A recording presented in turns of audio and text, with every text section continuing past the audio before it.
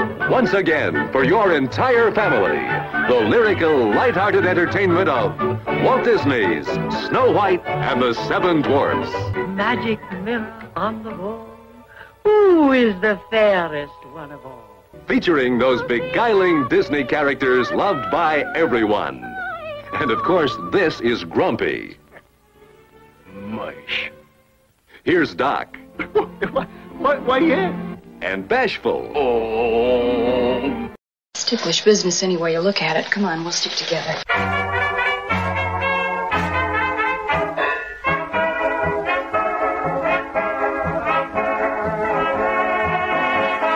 Hello, everyone, and welcome to Ticklish Business. I'm Kristen, as always, joined by the fantabulous Emily. It's our last episode of 2023, but we are going out with a bang talking about Disney Centennial and the 1937 animated feature Snow White and the Seven Dwarfs, and we are joined by a Disney expert, my friend / coworker, Drew Taylor. Drew, how are you? I'm just feeling so lucky to be here. Thank you both so much. I'm so excited. It's the centennial. How have you both been celebrating? I mean, I went to Disneyland probably more than is necessary and spent a lot of money. I gave them what they wanted. Yeah, you did your part. And Folly, what did you do for the centennial? Okay, is this where I humble brag, Kristen? Because my husband is a composer. You remember the Super Bowl commercial that happened with the Disney 100? My husband wrote the music to that. So that's so cool. Kind of how we launched the whole thing. Yeah, that's amazing. I remember you telling me he was doing that. And I also think you said you were very sick of hearing it after a while. That's fair. But before we get to talking about Snow White, we would like to briefly remind everyone that if you haven't checked out our Patreon at patreon.com/ticklishbiz, you should. We do additional bonus pods, including double features, looking at remakes based on a true podcast, looking at biopics and true crime. We also just finished our first season of But Have You Read the series? We did our last episode looking at the dueling versions of Jane Eyre, and things got very funny. We also give out regular care packages of movies and gifts and let you guest on an episode. That's at patreon.com/ticklishbiz. Fun thing I also keep forgetting to remind people of, if you are a patron and you head over to Spotify and you search Ticklish Business, you will find not only access to these shows via Spotify, but all of the bonus content is available to listen to via Spotify. That is only for patrons, so you should check that out. We also have our great Christmas prize pack that we're giving away. We're giving away 2 huge prize packs that include our famous Makoko mugs, as well as a tote bag, and 2 signed copies of my book, But Have You Read the Book, as well as free coffee from Breakfast at Dominique's. So if you are interested in winning one of those, please be sure to follow us both on our social media at Instagram and Twitter. Find out more over there. Don't forget that Emily and I are both authors. You can order our books wherever you get books. And our Redbubble store has some fabulous art designed by Samantha Ellis Richardson. That's what I'm calling her now. As well as Terrence Hilt, featuring your favorite stars, including those popular Makoko mugs. If you can't win one through our contest, you can always buy one. You can find that at ticklishbiz.redbubble.com. Disney 100 and Snow White and the Seven Dwarfs. If you don't know the story, which honestly, I don't know how anybody doesn't know the story, it's about a princess whose stepmother wants to kill her. So she flees to the woods where she finds a group of 7 little people and breaks into their house. They decide to keep her until the witch finds her again and all hell breaks loose. It's a very simple 90-minute movie. I have very mixed feelings about Snow White, and that is not including the fact that they're going to remake it next year, and Rachel Zegler has a lot of opinions about it. Shout out, I'm Team Rachel Zegler, so let her say whatever she wants. But I rewatched the movie for this show. I'm interested to get Drew's thoughts because I know he's a real expert on this, but the animation and the process of making this movie just transcends any content issues that I would have, because it is just fabulous. And I watched this on Disney Plus. I don't know how recent the restoration for this was, but it looks flippin' amazing to watch and notice all of the fine technical details that no doubt they had a hell of a time working with in 1937. That restoration is brand new. It's from earlier this year. It was a 4K disc before it went on Disney Plus. It looks amazing. I mean, all of the old guard Disney animators that are still at the studio, people like Eric Goldberg and Mark Henn helped out on that restoration. There have been restorations in the past that I think haven't looked as good as this new 4K version, but it's really pretty astounding. It is a real technical marvel and also the kind of the key text to the Disney story, at least the early Disney story. It began sort of 10 years into the studio at a time when short films were flagging in popularity and financial success. It was a real question mark. A lot of people really didn't think he could do it. And the fact that he did, and the fact that he made such an artistically captivating work is really telling. It's pretty astounding, even today. Emily, I know you come to us often as the novice, but no doubt you've seen this movie several times before. What do you think of it? I was surprised again while seeing the restoration, because I'm sure the last time I saw it was probably on like 1980s Disney Channel, or perhaps something VHS taped off of the last time it ever appeared on television. So it was ancient and cruddy and lousy. But it is a truly beautiful movie. I was obsessed with all of the details that were peppered into the house that she found in the woods, with all the animals carved in and the incredibly rich detail that was included in all of the background and the color composition. And it was just a truly mind-bendingly artistic movie, because I don't feel as though quite a lot of animation might get that much detail and attention. At least during my heyday of watching animation, you know, in like the 80s and 90s, you barely had people's mouths line up with what they were saying. And this is just a stunningly gorgeous movie that was so compelling to watch, even though it's an interesting form of storytelling that feels really old. And I'll probably circle back to that at some point. It's fascinating, too, to watch the movie from just a film standpoint, having seen so many modern films. The multiplane camera that they invented for this movie, to get those really interesting close-ups, like the opening sequence with the castle, and they push beyond the woods into the castle. That is thrilling to see, because even a lot of the Disney shorts had a very static camera where maybe you're panning from left to right, but you're not really going into the frame. And you get that a lot. There's so many modern cinematic techniques. I mean, movies themselves were still very much in their infancy, but they had proceeded to go beyond being retellings of plays. They'd gone beyond the proscenium arch. To see that in an animated cartoon, I can only imagine what audiences in 1937 were thinking that first time they do the zoom in, or even the sequence at the wishing well, where you have all these different layers of the camera, and you have the foreground with the characters and you have the background. There is such depth, and it feels so contemporary to the films of the era. You can watch this alongside something like Gold Diggers of 1933, and they feel both representative of that decade. That technological challenge was something that he was really looking to engage with, because he felt he had hit a wall with the shorts. And there had been a couple of shorts released that same year that had the multiplane to kind of like test it out. One of them is The Old Mill, which is one of the more famous Disney shorts. This was a real feat. And what's interesting, too, is that he had been approached with other stories at the time to make the first feature, and he didn't feel like they were ready technologically yet for something like Bambi. And there was you will appreciate this, Kristen, there was a Mary Pickford Alice in Wonderland that he was approached with. That she wanted to be a hybrid. He didn't think he could do that yet. It's a really astounding piece of technology. And even the fact that it was a feature-length film, there was skepticism about who would show up to the premiere to a feature-length movie. He had kind of set people up for it, because there used to be exhibitions where there would be a lot of shorts that would just be shown for an hour and a half. And he stopped those in 1934 to get people ready for the movie, and so that people weren't going to think that it was just a bunch of things that weren't connected, all stapled together.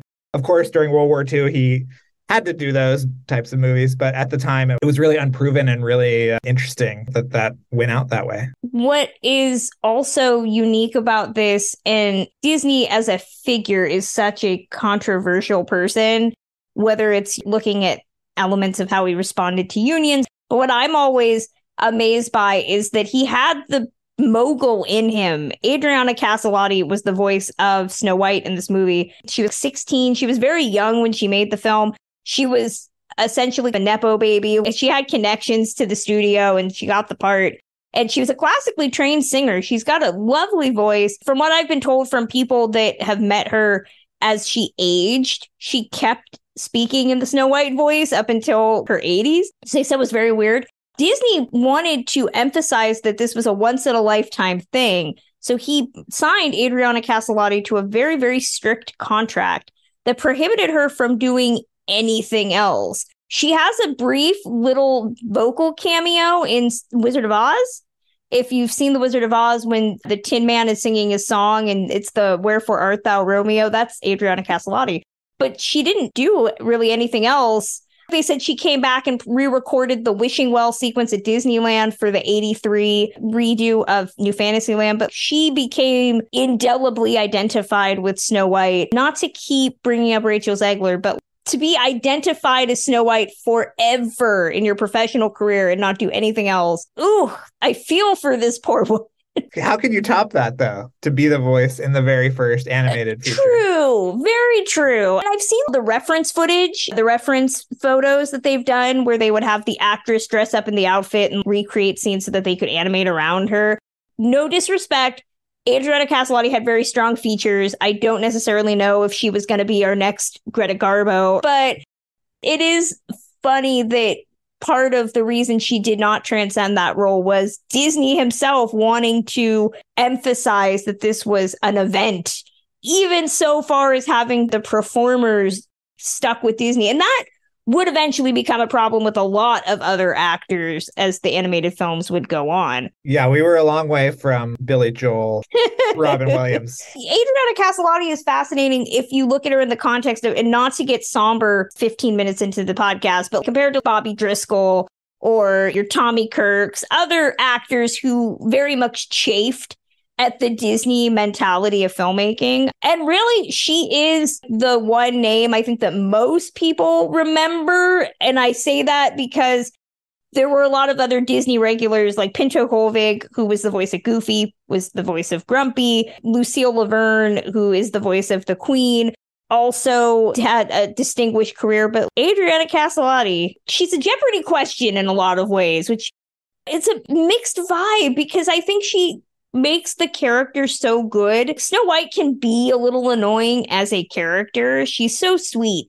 She's so innocent. She's got that Betty Boop voice. And we're going to talk about how 30s the animation is in this. I would have liked to have seen her do anything else just to see if she could do anything else. That is interesting. It's not a great part of the Snow White story, for sure. I was reading up on Snow White earlier today. I was looking at Neil Gabler's great Walt Disney biography. Good one. Which he says that Douglas Fairbanks contacted Disney beforehand about doing a Gulliver's Travel animated movie as the first movie. So in the sense of this, there was this woman who was a no-name and then was locked into it. In the multiverse, there's a version where he worked with the biggest star, one of the biggest stars of all time on the very first one. And I wonder how that would have affected the Disney animated pipeline going forward. If that would have been some hallmark of the future movies going forward. Having Disney work with Doug and Mary would have been utterly bonkers. Walt had done some of the Alice comedies before, which blended a live action actress with the animated stuff. And Mary Pickford rode the train of playing a child until she was 36. But she did it very well. If anything, I don't think Walt would have necessarily liked to have shared the prestige of it. If he had worked with Fairbanks or Pickford, it would have been Pickford and Disney or Fairbanks and Disney. I don't think Walt wanted to have an and. It's Walt Disney's Snow White and the Seven Dwarfs. I don't think he wanted to share any credit. Gabler posits that Snow White is very much the story of Walt Disney as well, in that it has that hardworking ethos. There was a troubled childhood that he transcended. All of that stuff is in the movie, which I think is interesting. He might not have been able to get the deal that he got in terms of distribution. He might not have been able to have as much of the back end that he ended up having, which I know we're kind of jumping forward, but ended up producing the money that built the studio in Burbank and got him out of hot water because at the time they really didn't have much money at the studio. the margin on those shorts was very slim, apparently. It could have affected everything, really. You're right, if there had been a big star attached. Yeah, and Disney, for the most part, kept out of having big names in his animated films, at least for a really long time. The Jungle Book is the first time I remembered having a big George Sanders playing the voice of Shere Khan. Now and it's Louis just Prima, yeah. Walt really cast a lot from the TV guide. It worked well, and it certainly was not very expensive. But yeah, I think you're right, that Jungle Book. And then going forward with Rescuers, everybody Eva Gabor, really Eva Gabor, Bob Newhart, yeah. That was a threshold movie. And then obviously Katzenberg in the 80s was obsessed with celebrities. That's when you really got into it. Like we were talking about, Oliver and Company is just full of people. But Oliver and Company is the worst Disney animated film. I mean, I know a lot of people say Home on the Range. Home on the Range is not good, but Oliver and Company is not good as well. It's my hot take. I miss voice actors. I miss actors whose job it was to be vocal performers first. It's something that I wish we had more of. Snow White is really a testament to voice performers because so many of the performances here are just fantastic. I mean, Lucille Laverne as the Queen, this was her last role ever. She'd been making movies since the teens. She's probably most closely identified with this. She did a lot of movies in the 30s as like Woman on a Train, uncredited. And she is so great at playing both the Queen as this regal, sophisticated woman. I love the way that the women are dressed in this movie because it's very 30s. You have the sweet girl with the flowy dress and the little puff sleeves. It's very medieval, but very modern. And then you have Lucille Laverne, who is pure 30s bombshell. She's dressed like Jean Harlow pretty much in that tight, very straight dress with the cape. And she doesn't have hair. She's got this weird little covering over her head. The eye makeup is very extravagant. It's like she's going to dinner at 8. It is very deco, which I appreciate. And then when you get the old hag performance, she's able to just sell it. You are mystified every time she's on the screen. And I think the movie has a lot of fun with her as a character, even though she is not in the movie a whole heck of a lot. I was really thrown watching at this time how much Walt seems to enjoy reveling in the comedic elements of this. We get really long extended sequences where the dwarves are washing their hands and they got to sing a song about it, or they're all sleeping in the house because Snow White takes the bed. So you have to see how they're all sleeping. You really don't get a whole lot of story. I mean, not that there is much of a story to Snow White, but we do get to see the elements that made him famous from the short standpoint with the comedic elements to it. It seemed like a lot of it was just stringing together of bits, which is totally fine. You could see how he was playing with how are we going to play with attention spans. But also so many of the 7 were vaudeville performers too. So they were used to doing things in chunks in order to get a laugh and setting up for the next laugh. And I think it works really, really well. I enjoyed it, especially for someone who is coming back to this relatively new. I don't watch a whole lot of animated Disney and certainly not the early animated Disneys. It worked really well. And the last, I want to say, like earlier Disney that I watched was Alice in Wonderland. And that is just chapters of books strung together. And if I went back and watched Bambi, it would also be very similar. We lead up to a problem, solve the problem, and then we lead up to the next problem and solve the problem, which is a perfectly valid way of telling stories for what is considered now a kid's movie, but was certainly an all ages movie back then. First of all, we have to say, obviously, animation is art. Animation transcends its audience. And yes, everyone should be watched. Kristen knows how much animation I watch to this day. The thing about story, Kristen, because he apparently bought the rights to several different adaptations of Snow White because he was worried about people suing him. He says that he was really influenced by the 1916 version, which for a long time was totally lost. And he saw it in 1917 in Kansas City when they did some promotion for newspaper boys. They showed it to 67,000 newspaper boys in Kansas City, and they had to set up this rig with 4 projectors. So Walt was looking over into another screen to see what was coming, and he says that it was one of the most profound childhood experiences of his life. What's interesting, too, is that there was a lot more Seven Dwarfs goofing off stuff that didn't make it into the movie. There's this famous scene where they're eating soup, that they restored a few years ago that somebody found in the archive. They're dealing with the comedic backbone of the shorts, but also trying to tell a longer story that'll sustain 80 whatever minutes. I'm upset that we don't get that plot line in Newsies of them all watching the 1916 Snow White. You're right. That would have been great. Really easy opportunity for a nice little callback instead of all of the rampant ableism that's in that movie. I say that it's somebody that unabashedly loves Newsies. The comedic elements are great because I love the shorts. There are so many of the Disney shorts that are iconic on their own. And just the little bits of business that we get in an animated film where you are drawing all of this by hand. There's no economy spared in anything. So we get that sequence with Sleepy and the fly, where the fly is buzzing his nose, and then we see the fly settle down on his nose and go to sleep. It's very cute. The hand washing sequence and the way that dwarfs' hands are, their faces. These are things that necessarily don't need to be animated, but they add a level of verisimilitude to the characters that makes you care about them. I never realized before how Dopey, who is our nonverbal character, although they make a point of saying it's not that he can't speak physically, it's just that he never had anything he wanted to say. Which, okay, you know what? Score one for Walt for trying to get around that question there. But he's so expressive, just the way his ears move or the way he trips over his clothes. These are things that you would think of for a physical actor. We don't have that. And yet they're treating these characters as if they are physical performers, which, damn, that is really cool. On the new 4K disc, there's this special feature of just quotes that Walt was giving the press at the time. And he said, "With every laugh, there must be a tear," which I'm not sure if that math totally checks out with Snow White, but also brings up the fact that all the animators and all the writers and everything were all self-taught. It's very much like Pixar in the sense that when Toy Story came out, they were not writers or directors or anything. They were animators and they were mathematicians and technology guys. So it's a very interesting one-to-one. Obviously, Toy Story was such a groundbreaking feature in that it was the first computer animated feature versus the first just feature-length animated film. But I thought those were interesting parallels in that production. Have you joined Ticklish Business Patreon yet? Well, you should, just like Ali Moore, Amy Hart, Andrew Hoppe, Christine Mier, Danny, David Floyd, Donna Hill, Gates, Jacob Haller, Jonathan Watkins, Kimberly, Krista Painter, and McF.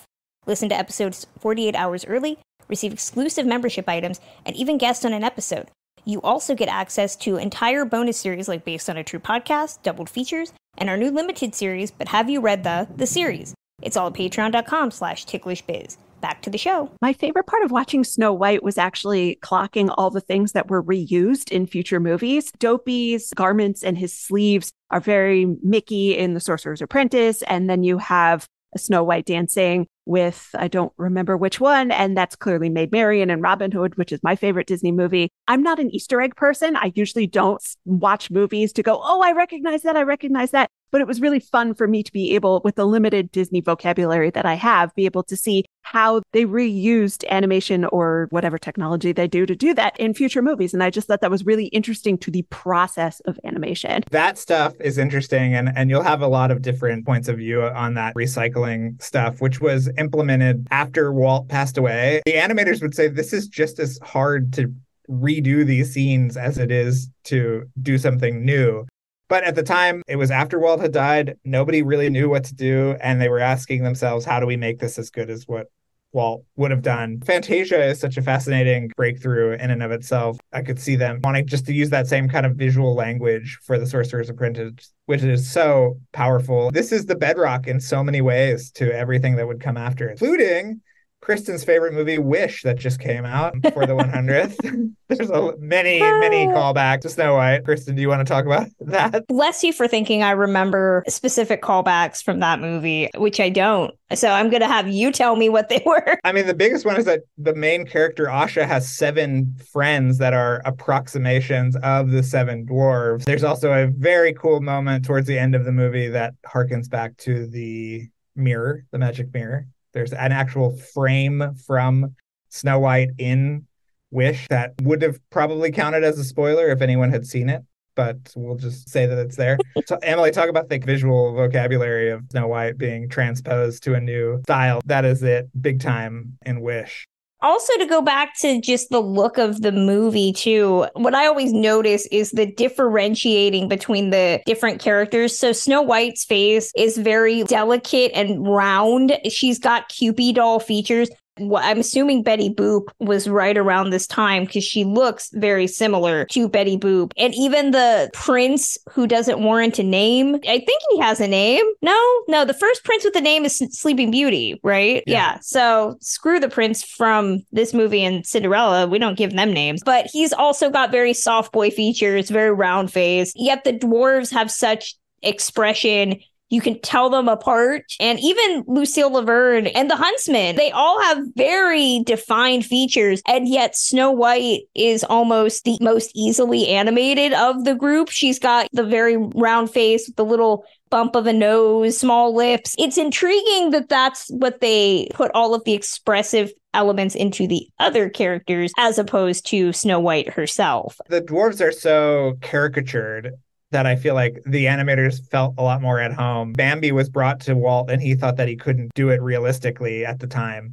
Even having humans that look realistic, which we've also seen in Pixar, that took them so long to do, really until The Incredibles, which was almost a decade after Toy Story came out, that they had realistic humans. There's also those great stories about how the ink and paint department was largely female. I'd say probably 100% female. And they would actually put their blush on Snow White so that those cheeks are from their blush as they were painting the cells for Snow White, which is pretty fascinating. So there is character. Maybe it's from the people that were painting her. It's there. Emily and I were talking about the original Grimm story before this. If anything, I urge people to read the original Grimm's fairy tales version of Snow White just to get how chaotic that original story is. I always laugh when I watch this movie. The apple is what everybody remembers. And I'm not going to lie, the animation on that apple is flawless.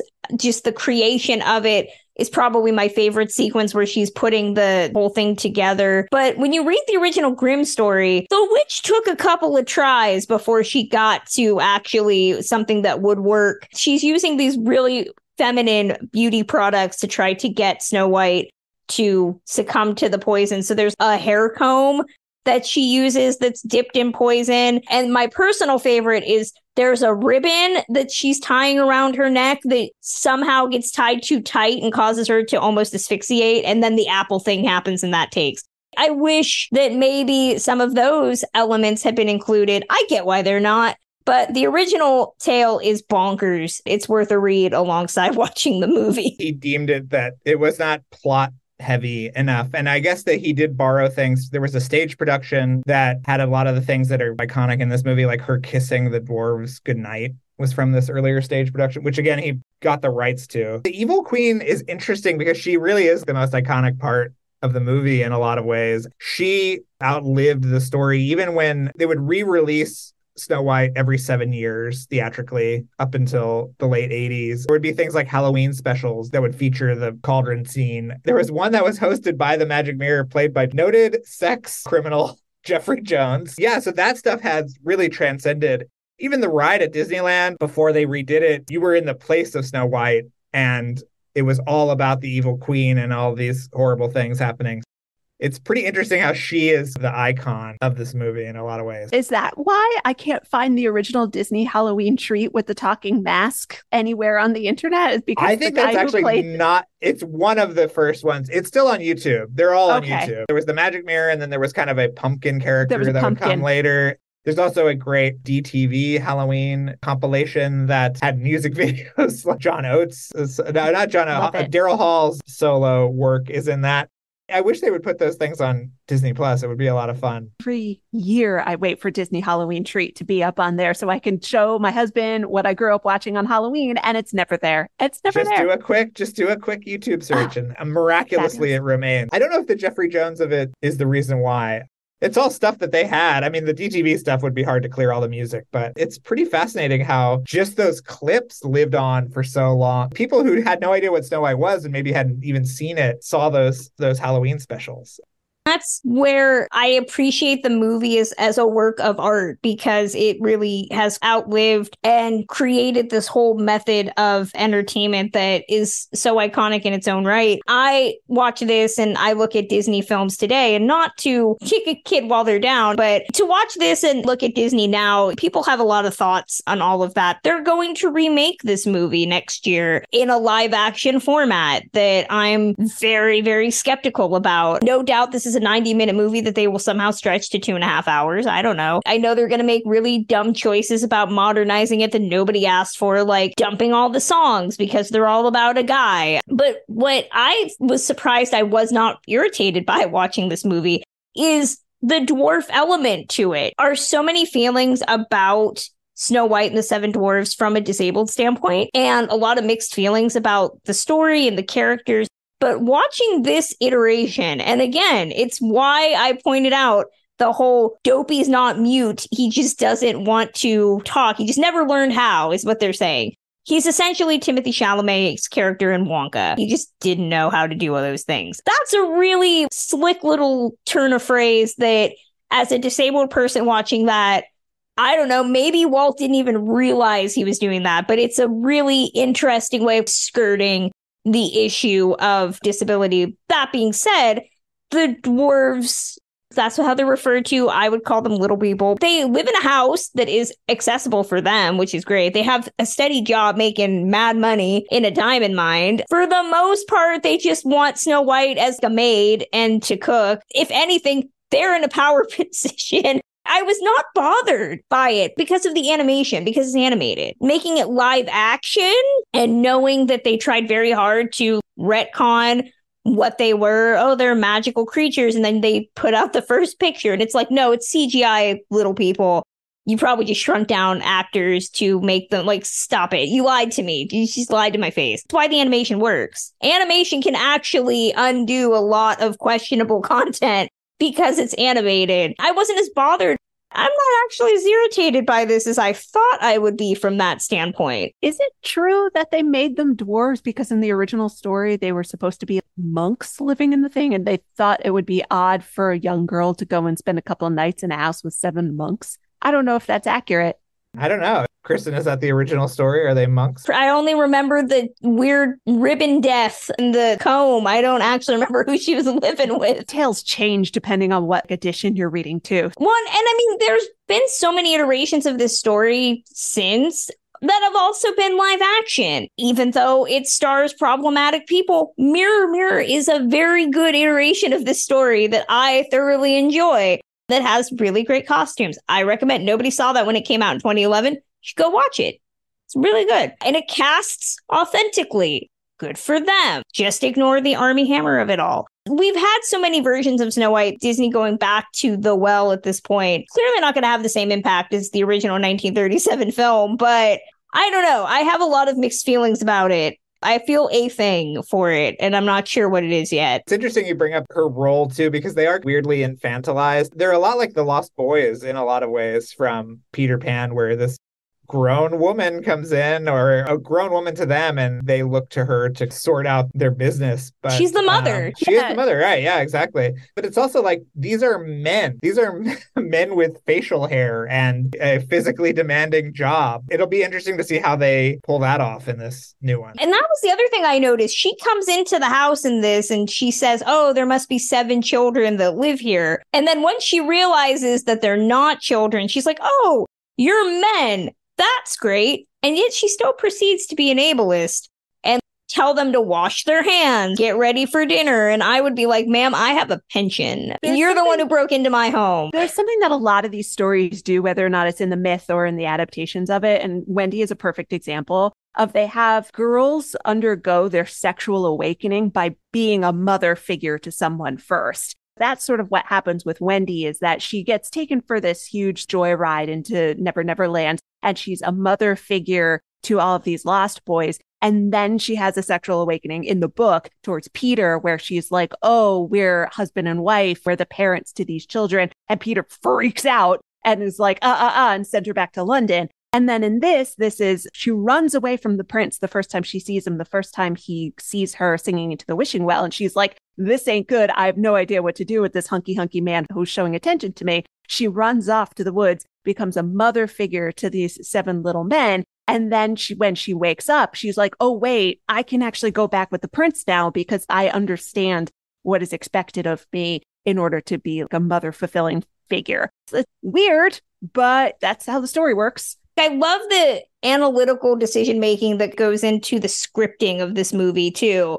I didn't remember that the witch's plan is she's going to eat the apple and die. She knows what is going to undo the spell. She knows it's love's first kiss. And she says, well, no chance of that happening because once she is considered dead, they'll bury her alive. And I thought that was a really inventive way to skirt around. The woman knows that there is a way to undo this and is anticipating an outcome that never happens, A, because they offer before all that, and B, because it says even in death, which I do love that they have to put little text. I'm assuming they back themselves into a corner. We're like, how are we going to explain this? We'll just go the silent movie route and we'll put text up that says in death, she was so beautiful. They were like, we can't bury you. I guess the spell didn't allow her to decompose or anything. But I'm assuming she wakes up after, a week? She's probably not smelling great. That's all scripting decisions that you don't necessarily need to include. And yet they do. Did you like that text at the beginning that thanked all the animators for their hard work? I thought that was so great. He didn't know what was around the corner with the animators' strike of 1941, but he was trying to keep everybody contained. Walt, in these audio clips they have on the Blu-ray, says that 50% of my time was in the sweat box, which is where the animation is actually going on, and then 50% he was focused on story. And so he must have been shuttling back and forth between the story department and the animators trying to stitch everything up in a way that felt satisfying. And I'm sure, Kristen, that came up and that they were like, we'll put a text card in there. We don't want to animate this explanation. You were wondering how the live action version is going to get to be the requisite 2.5 hours long. Some falling action might be nice, because that was the thing I was trying to think of earlier in this episode when you asked me what I thought of it. Man, this movie just ends in a way that modern movies don't do. We always get some sort of happy resolution. Her Prince Charming came to get her. They smooched. She's on a horse. And off they go to Neuschwanstein. And that's it. I was really surprised that the movie just ends. Listen, they got in, they got out. Everybody was happy. Nobody had seen anything. And we all remember that final moment, too. It's not like it just peters out. That was a nice little button. It's pretty efficient. For all of it, dwarves washing their hands for 7 minutes. Well, and it's also much like the movies of the era that just end because you don't get closing credits. I don't know when closing credits became a thing in movies, but up until the 50s or 60s, you'd get the opening credits and then the movie would just end, which I do appreciate that runtimes were accurate. The movie ends at this time and it is ending. None of this take off 10, 15 minutes for closing credits. I'm interested to see how this remake plays out because it's going to be weirdness all around. I want to start wrapping this up. Closing thoughts on Snow White and the Seven Dwarfs. I liked it a lot more than I thought I would. I probably saw this for the most recently before this, up in maybe about 10 years ago when I made a plan to watch all the Disney animated movies in sequence. It's been a minute, but it still is utterly breathtaking. It is a work of art. The 4K restoration on Disney Plus is utterly beautiful. I really appreciate this movie. The plot is 1937. It's a 1937 animated movie. You can't really complain and nitpick about much of it. So it's lovely. It is just a lovely movie. And I don't think we describe films like that enough. Emily, final thoughts on Snow White? I have to admit that I come at this from a very weird angle of I love storybook architecture. And to know that much of the dwarves' housing was basically drawn because there were storybook homes within essentially line of sight of the animator studio. And that was something I picked up while living in LA really, really early on, that little tidbit of fact. And just to see how that permeated through our concept of story and storytelling and fantasy. It was an absolutely beautiful visual thread through all of animation. And I just think of all ways to start out, It's a pretty good one. It's gorgeous. It's a lovely, lovely, lovely movie, to echo you, Kristen. Drew, take us out. Final thoughts on Snow White. The lovely part, too, also has to do with they were making this movie during the Great Depression, too. And they really wanted to give people an escape into something that was really, really lush. And they also knew that they weren't going to make any money if people didn't want to spend however many minutes in the theater with this one story. I love it. It's probably my least favorite of that early batch. The fact that Pinocchio was next and is such a masterpiece. Pinocchio is the greatest animated feature ever and one of the great movies ever. But to have Pinocchio and Fantasia follow up is pretty amazing. You can tell that they got that confidence boost. Yes, we can do this. This is not Disney's Folly. It made so much money. They built the studio. And they didn't rest on their laurels. They didn't make Snow White Part 2 as the next movie. They really branched out and experimented, went for it. Fantasia didn't actually break even 50 years. But they were always trying, and this is a great first step towards that amazing legacy of Disney animation.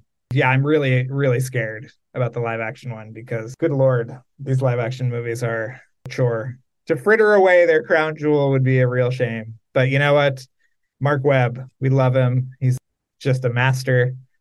There's nothing to worry about. Drew, what you're saying is we need to have you back to talk about Pinocchio. Yes, I would love to come back to talk about Pinocchio. We could talk about Fantasia. There's much to discuss. The movies made during the war are fascinating. Anytime, I will be here. Drew, thank you so much for coming on and talking with us about Disney and the 1930s and weird remakes, all of that. Wish. Feel free to let people know where they can find you online and anything you have coming up. It's Drew Tailored, like a tailored shirt, on Instagram, Twitter, wherever. You can read me on The Wrap with Kristen. If you're into Mission Impossible, I should say, come on over to Light the Fuse, where we have new episodes every week about the Mission Impossible franchise. Always talking about animation somewhere, and so have some fun animation stuff coming out this year. So do give me a follow. That is going to close out Ticklish Business for today. This is actually our last episode of 2023. We have some great bonus content that is going to be made available to all of our regular listeners. You can still find us online. We'll be all over social media. Everything else will be active. We'll be back in 2024. Before I get into the closing stuff, it's been a great year, Emily. I mean, we've done pretty good this year. We're excited for 2024. I'm very excited for 2024. Thank you so much for having me on the show. And it's just been an absolute blast to learn from you and Samantha and talk to all of the guests that you managed to put together. Your roster is incredible. And everybody has been so cool and welcoming. And it's been really, really great to interact with the community too. Everybody is really, really sweet and just really excited to be here.